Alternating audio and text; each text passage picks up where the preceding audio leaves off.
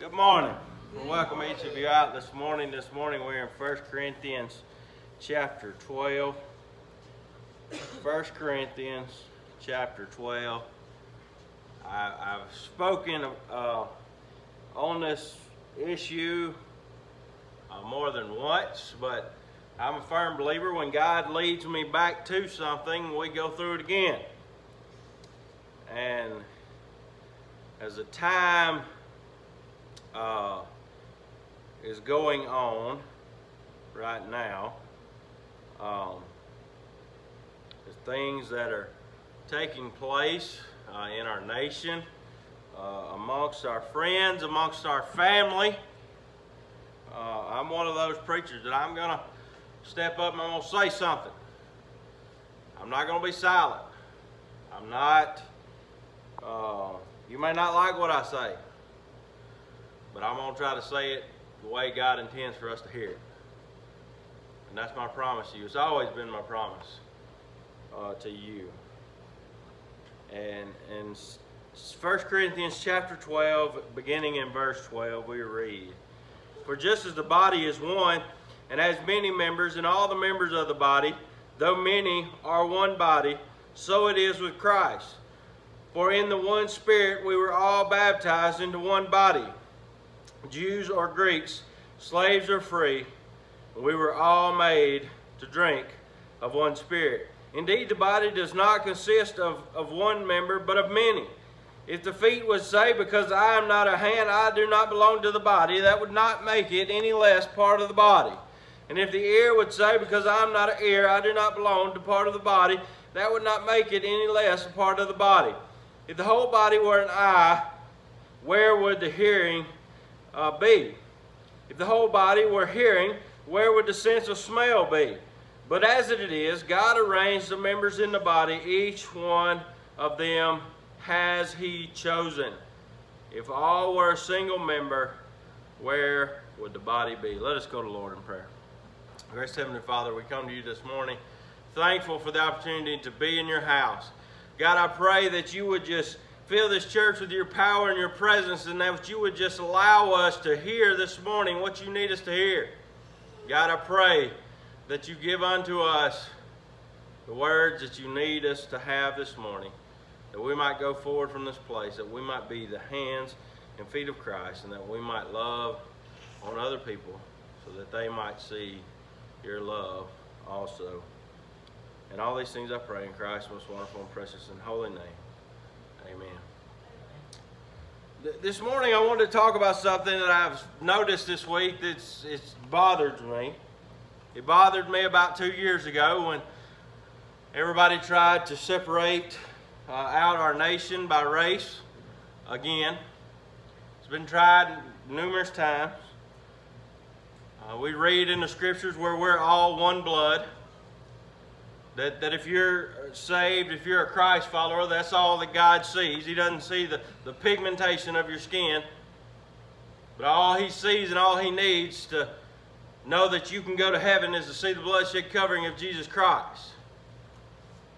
And at this time, we're facing another issue.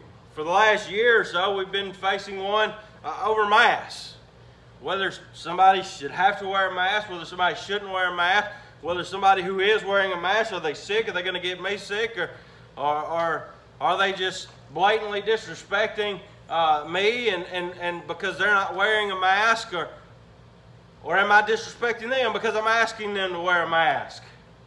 Maybe they have a health issue that I don't know about. And I'm seeing the same people do the same thing over this vaccination. And it's making me sick. It's physically making me want to vomit. To see people turn on each other over a shot. Over something that to me is just like the flu shot was a few years back. If you want to get it, get it. If you don't, don't. But to see people outing family members, outing friends over whether they got it or whether they hadn't, who cares? It's their choice. Maybe they feel that protect them, because guess what? Some people who have had the vaccine, I believe, have been saved by it because it kept them from dying when they got COVID. Some people who haven't gotten, I believe that that's okay too, because it may have killed them to get it.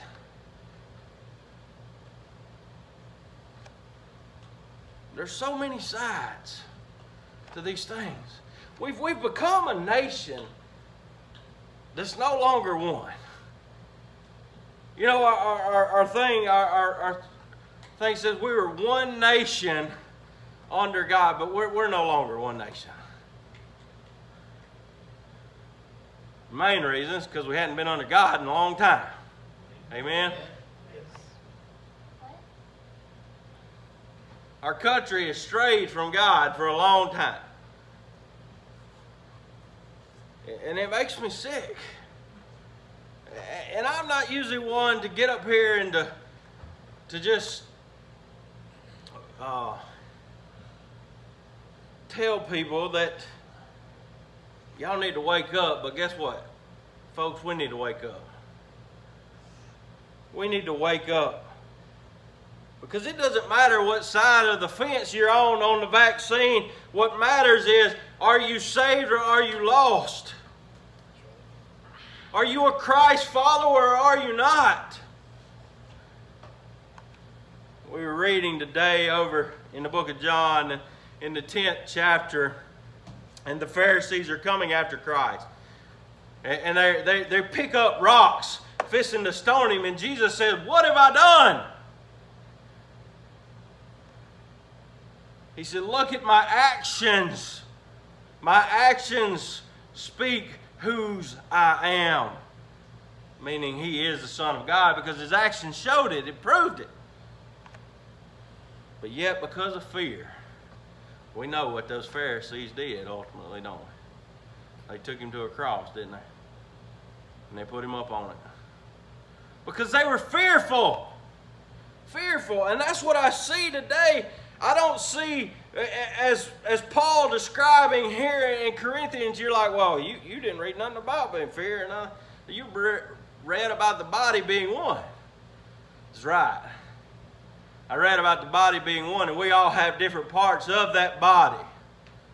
For that body to work together, each part has to do its part. But if we're arguing, if we're bickering, see, the reason Paul had to go through this is because the Corinthian church was so divided. They were so divided that when they had communion, there were groups that were getting fat and drunk, and there were other groups that didn't have any wine or bread to eat during the communion or drink during the communion. Because they were so separated. They were so divided over issues.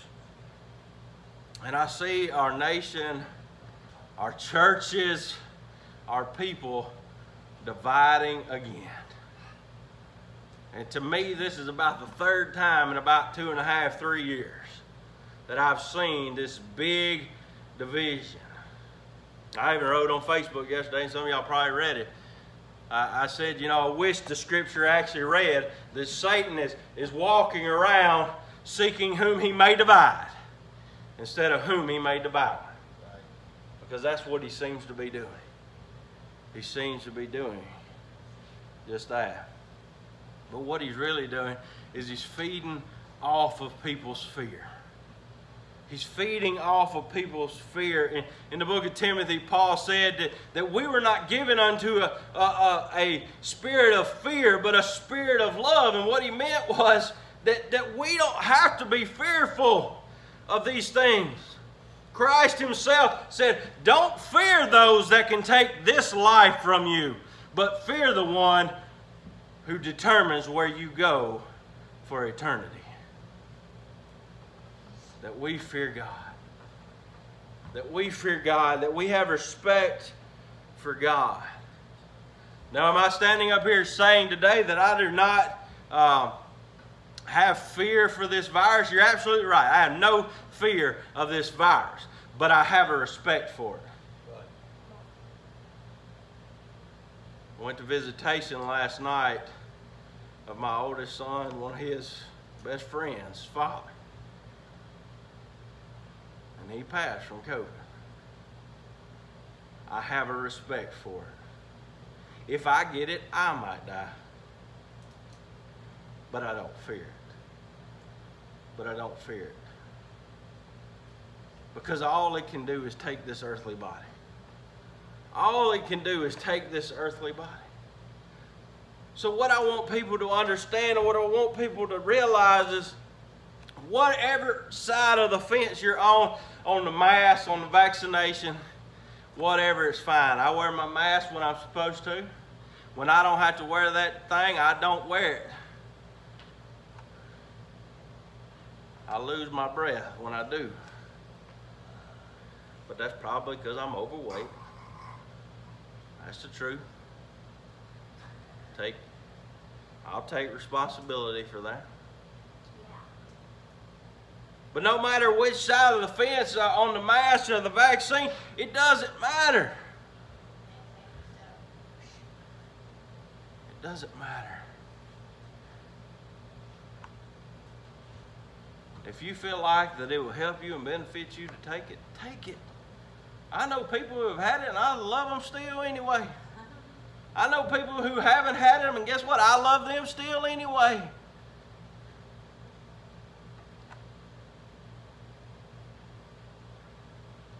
To call people out because they have or haven't, to me, is just pure selfishness. It's pure selfishness. What we're doing is we're real. Okay, this is what I think about it. So if you don't fit in what I think about it, guess what? I don't like you. Well, whoop-de-doo. Maybe they don't like you either. And they're showing it on Facebook. They're going back and forth. Anyway. But the idea is, what you're doing is you're putting a selfish spin on it because they don't fit in your little box.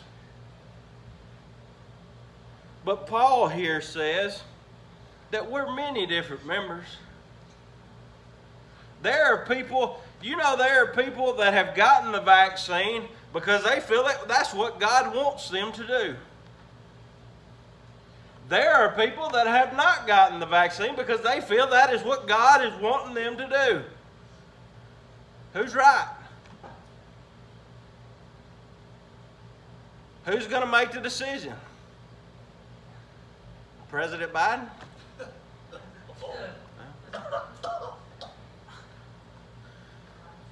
It doesn't matter.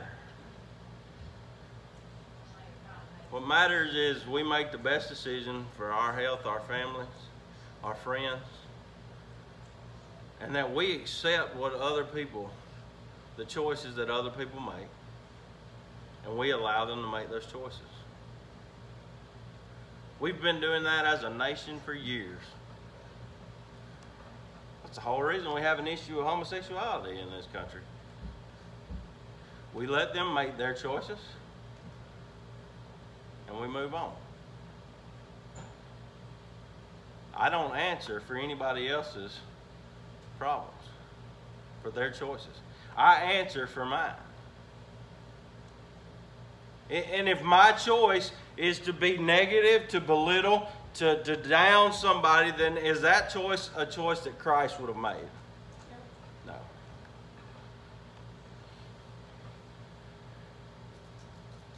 The worst thing that anybody could ever say that Christ did was he called some of the Pharisees snakes. He called them snakes. And somebody said, well, that wasn't very nice. And we have to realize that sometimes the truth hurts. But that was the worst thing that they could ever say that Christ ever did.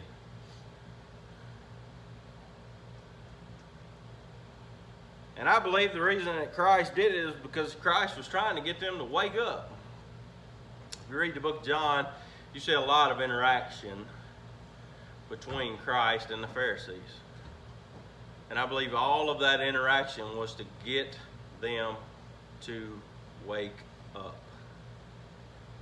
Was to get them to see that he was the Messiah.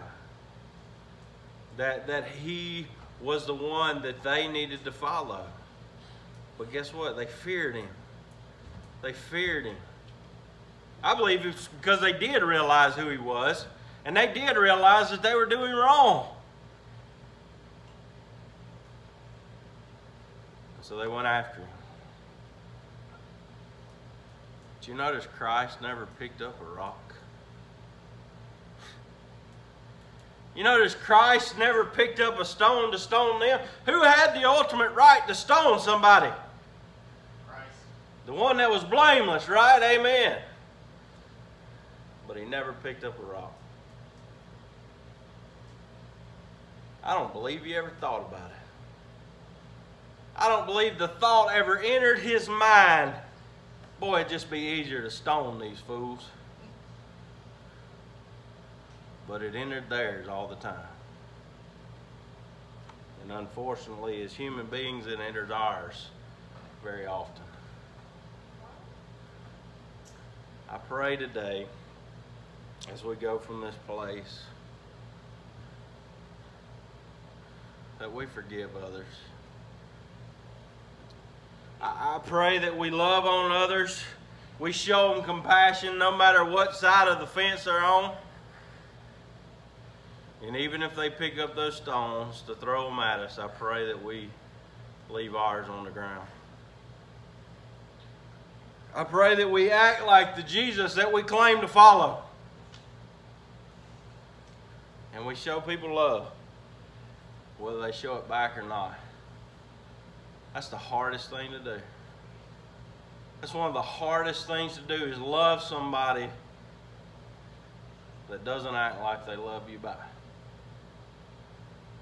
But that's what Jesus calls us to do. Because that's what Jesus did. Because Jesus went to that cross for those very same people that picked up those stones. Those very same people that put the nails in his hands and the nails in his feet and placed a crown of thorns on his head. He went to that cross for them. He went to that cross for you and me.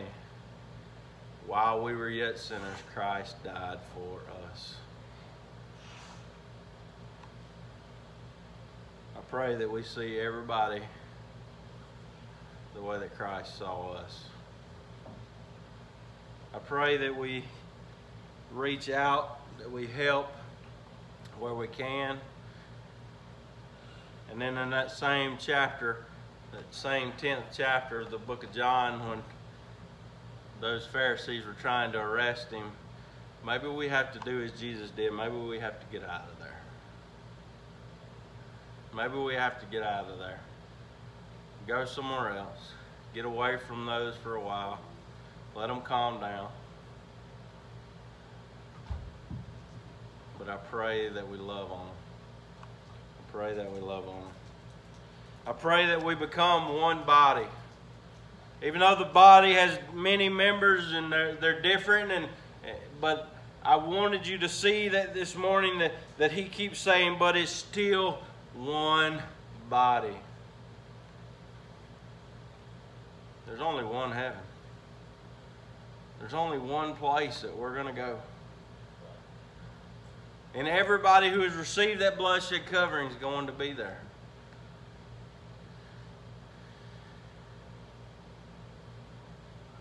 And I pray that we all start getting along a little more like we're going to get along there. It may not happen. The Bible tells me that the world's just going to get worse before Christ's return, that it's going to get worse, but it doesn't mean that we don't do our part. It doesn't mean that we don't do our part. Because the only way we can be a city on a hill is when everybody else looks a certain way, we look different, right? We tell our kids often, it's okay to be different. God created us all uniquely, and it's okay for us to be different.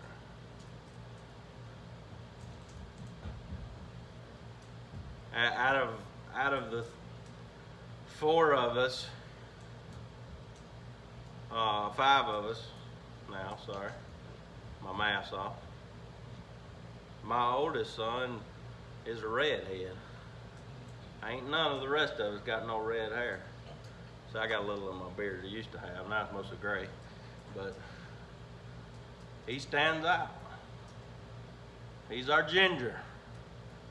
But we love him anyway. We love him anyway. It's okay to be different. It's okay to stand out. God created us all differently, and I pray that as we stand out as Christ followers, that's the ultimate way to stand out, is to look like Christ. Is when everybody else picks up rocks, that you leave yours laying on the ground. And that we love on folks. I pray that we all do that this week. I pray that everybody who hears this message can realize that we need to forgive each other. We need to help each other. We need to accept people's choices. It's their choice. You don't answer for it. All the Bible asks us to do is to love on them. Whether we think they're right or wrong, Scripture says to love on them. Jesus loved on those Pharisees a lot more than I probably ever would have. They wanted to pick up rocks and stone me. That would have been tough. But Jesus loved on them. And in fact, he loved them so much when he was hanging on that cross, what did he say? Father, forgive them, for they know not what they do. They know not what they do. Let's go, Lord, in prayer. Dear Heavenly Father, we thank you this morning for the opportunity to be here. God, we thank you for a chance to come, to open your words. God, I pray that we take those words, that we apply them to our hearts and our lives, that going forward, we might be those hands and feet. God, that it doesn't matter, Lord, we just need to lay our rocks down. We need to love on each other. Even if it's from a distant, God, we need to love on each other and just accept what people choose as their choice. And still love on them anyway, because we know that whether they're right or wrong, Christ still died for them just as much as he died for us.